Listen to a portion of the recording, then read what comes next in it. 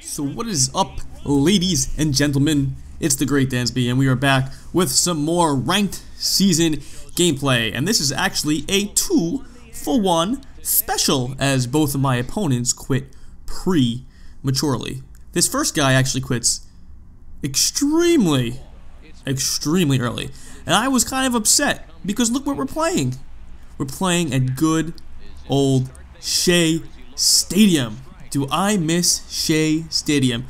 For those who do not know, I'm a very big, die-hard Mets fan. Trey Turner starts out with a leadoff double here. Yes, I'm a die-hard Mets fan who is a national shortstop leading off in my team. It doesn't matter because it's Diamond Dynasty. I just want to win, so you put your best players out there. Shea Stadium, you know, it was a dump, but it was our dump. It was our dump. I have lots of great memories at Shea Stadium, so it felt nice just to see good old Shea Stadium. So here I actually steal third base, so we started with a double. I decided to steal third because I think he's throwing us junk. And like whatever, we could always try to manufacture a run early, and that's exactly what we do. He's got no chance with the infield playing back to throw out Trey Turner, and just like that, we start the game off out with a run. We had a double, a steal, and a ground out, and there, bada bing, bada boom, there is a run. So pretty much what I was doing in this game was I was trying to take advantage of this guy's aggressiveness and try to mix up my pitches. One thing I've realized is a lot of people in this game, they are really swing happy, especially the players that are like a little lower skill level. I'm sure as I get closer to the World Series, I think by the end of this video, you're going to see my ratings is 723. 17-3 on online ranked play. I haven't played any more games since the second game that you're going to see here. Mainly I've been doing some CPU missions and I did a little battle royale. I did record it, so I'm gonna post that as well. Unfortunately, we only managed, I think, to get 7 wins on that BR. Couple of tough losses. It happens. It is what it is.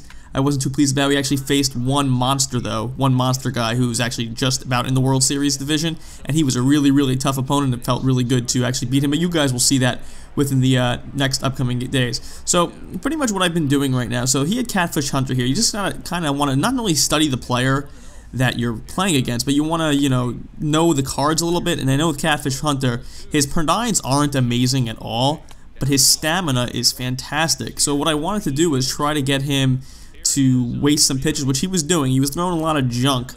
He wasn't really using his fastball, and his fastball's not very hard too. So pretty much when I'm facing someone like Catfish Hunter, I kind of do the reverse thing. I kind of wait for the breaking balls and adjust to the fastball, because the fastballs probably aren't going to surprise me unless he throws one really high up in the zone and I'm looking for a breaking ball, you know, down low in the zone.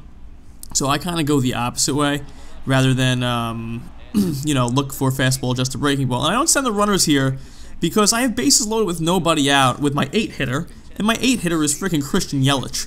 So since my 8-hitter is Christian Yelich, you know, it's pretty much having like a 3-hitter, because that's really what he is, especially against right-hand pitching. It's like having another 3-hitter in there. Unfortunately, I'm late on this, looked like a slider. I was actually waiting for it, and I guess I waited a little too long, but it is deep enough to get the run. And Matt Holliday, he had in left field, does not have a fantastic arm by any means. I think it's maybe a little above average for a left fielder, but it's not really good at all. So here we're using Phil Hughes here. We decide we could swing away, but I didn't want to ground to a double play. So I figured we'll just try to bunt him over, which we were able to do. And bunting is actually really not easy in this game. I haven't really figured it out yet. I have difficulty even sacrifice bunting, which, you know, I think is a little silly. It's a little too difficult, but I understand why it's difficult, because last year it was super easy to get bunt hits with like anybody. You get bunt hits with guys with like 14 speed, and he makes a wild pitch here, and I'm going to make him pay for it. Even with 50 speed, Sanchez is able to score. So that's another run right there. I didn't have to worry about batting him in, but I think I actually wind up hitting this one in right here with Trey Turner anyway. Yeah, so honestly, both runs were scored anyway, and he's out.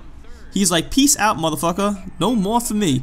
So he didn't last very long. 2 innings, not even an inning plus, you know. And he had enough. He had enough. So I was ranked higher than him, significantly higher, a few more wins. So I'm on a nice win streak. Actually, I haven't lost a game in quite a while. I'm facing this guy who also has a stacked squad. He's got the breakout Ken Griffey Jr. card, which I was a little scared. And he's got he's played a lot of conquests, and we have to face yet again Catfish Hunter, 2 games in a row. I felt comfortable with this. He's got a decent record. He's 25-12. So I feel okay. He probably has an idea of what he's doing. So what I like to do early on in games is just kind of be patient because I know a lot of players, especially players that have guys that don't throw hard, they kind of like to throw junk and go towards the corners a lot and don't really want to give you much to hit. They want to try to, try to make yourself get out here. So actually here, he actually makes a pretty decent pitch. It may be a little fat. I actually took it because it was a changeup. And the ump makes a bad call, and we're on base here. And of course we have our man, Freddie Freeman here. And with Freddie, I'm looking to go yard pretty much every time against the righty, especially when he's playing up, which Freddie Freeman was playing up this day. This day he had like 99 contact and like 94 power, or vice versa, something like that. It was just ridiculous. So David's on. I don't know why. I know David's a really good card, but to be honest with you, I'd rather be facing David than facing Freeman against the right-handed pitcher. But he decided that he wanted to pitch around David and go after Freddie Freeman, which I think was a mistake, and I make him pay for it. Make him pay for it. I was waiting on that low pitch. For whatever reason, I jack shots with Freddie Freeman on low pitches all the time. So I'm pretty sure I had good contact on this. I think I got yellow contact, but I was right on it. I was right on it. Yep, right there. Now I don't feel bad about going deep on Catfish Hunter right there. So just like out of the bat, we have a 2-0 lead on this guy. So with this guy, I was actually surprised Dave didn't get to that ball because David's fielding stats are pretty damn good in this game. Way, way above average. He's a fantastic fielder, like Gold Glove caliber fielder in this game. Because that year was just amazing for him, 2007, all around. Should have been the MVP in my honest opinion. 8.3 WAR that year, only second to Albert Pujols, and Albert Pujols finished like 10th. And I don't know exactly what happened here. In real life, I would have easily been able to throw him out, but they just take forever to throw the ball in this damn game. And I guess he just assumed I was going to throw to first, and he wanted to see if he can score. So what turned out to be a bad play for me worked out in my favor. We got a really silly out on this guy when he had would have had a runner in scoring position. Actually, a runner on third with less than 2 outs. So he made a boo-boo. Actually, no, it would have been 2 outs because I probably would have thrown out the guy at first. That's what he was actually assuming. So this guy actually had, like you saw in the beginning, he had a really good lineup. So what I was trying to do was, like with Reggie Jackson right here, I was going to try to bust him inside. And I know that you've been seeing a lot, I know I see it all the time, a lot of like these ridiculous, like just late jam shots that get ripped. As Murphy, speaking of ripping, rips one into the gap. And Daniel Murphy, this is actually his debut online ranked season game. I was using him a little bit in Conquest, so he does have a little bit of statistics, as a lot of my players do. I'm trying to use different players. Look at this play by Matt Carpenter behind the bag, robbing Gary Sanchez of a RBI single. I really thought he was going to get through there. At least I moved the runner over. You're making productive outs, but he made a fantastic play there, which I did not expect him. And that happens sometimes. Like I said, with Catfish Hunter is pitching, I kind of try to adjust the fastball. And those are pretty much the only fastballs I'm not going to be able to get to occasionally, are the ones that are like really up in the zone if I'm waiting for a breaking ball. In hindsight, I probably should have just let it go, but it didn't come back to hurt me. And we have Sanchez, once again, 2 games in a row, pretty much an identical situation, able to score, and it wouldn't have mattered anyway because we were gonna hit him in regardless. Just that's like deja vu kinda, isn't it? Isn't it? Only I think it was Trey Turner that knocked him in the next time. So this guy was pretty aggressive. So I was trying to just work off the corners, and I was kind of trying to throw him slow stuff because he was trying to gear up for fastball. So I just kind of wanted to change his way of thinking and make him think that I'm just only throwing, breaking balls and slow stuff, and throwing them different parts of the zone, throwing them out of the zone or just out of the zone, occasionally throwing them strikes. That's the thing too, you do have to mix in your secondary pitches as for strikes occasionally. You don't want to do it too often, like that right there. I don't think that was that bad of a pitch, if I remember correctly. Let's see if we can see the feedback there. No, we can't see the feedback, I cut it out. But he rips this ball, and I will say he hit in some bad luck in this game, some bad luck. But so did I actually, and I'm still able to make him quit. And David Wright, guys, I can't say enough about it. I know he's really, really expensive to get right now because Syndergaard's through the roof right now, and Cespedes is pretty high card too. But I was lucky enough to buy Syndergaard when he was like at 56K, when I had a ton of stubs from when I had sold Altuve. So, I was really lucky with that. So really the Mets collection didn't cost me as much as it's going to cost people now. But if you have a chance to get the epic missions done, and this is actually one of those BS hits. I know I was late on this one. I was directly on the ball, I know that, but that ball was rocketed, and I did power swing on this one, but that shouldn't matter. And I don't know what the hell happened with the controllers there. I sent him to second, and then he went really late. I don't know, it was really weird. But if you could see, look, I was just late, and I did power swing, but I don't think that should matter. If I was just late, I shouldn't be able to rocket one in the gap like that. I mean, maybe hit a single or something like that, and I just cost myself a run there, too. Unfortunately, because I wasn't able to get Freeman over to second for whatever reason he just decided to freeze. I don't know, maybe I accidentally hit the L1 button, I'm not sure, but something happened. And what it is, really not so sure. So we got Daniel Wright. Daniel Murphy, I'm combining players here, slapping an opposite field single to keep the inning going. And who do we got up here? I think we got Yelich up here right now. That's the one thing I don't like about doing YouTube videos with this like strike zone camera is sometimes you don't realize who's up at the plate. It was Yelich right there who rips a single up the middle. And Yelich is a fantastic card too, guys. He's pretty cheap. You can get him for like 8K, something along those lines. I would say pick him up. Any gold players that play up a lot, take a look at that, guys, and pick those guys up, especially if it's a spot where bomb. A spot where bomb. Damn, people got to stop pitching to David, though. Can't give me these meatballs right over the plate like that. He's just a monster, guys. Get this David Wright card, okay? I don't care.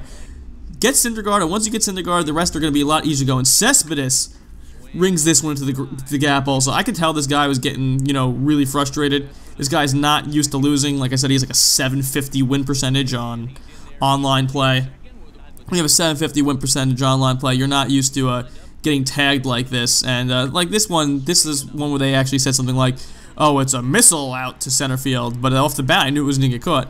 So, I mean, I don't know what it is sometimes. Sometimes the game seems to... So, it looked like he actually was not right on that one.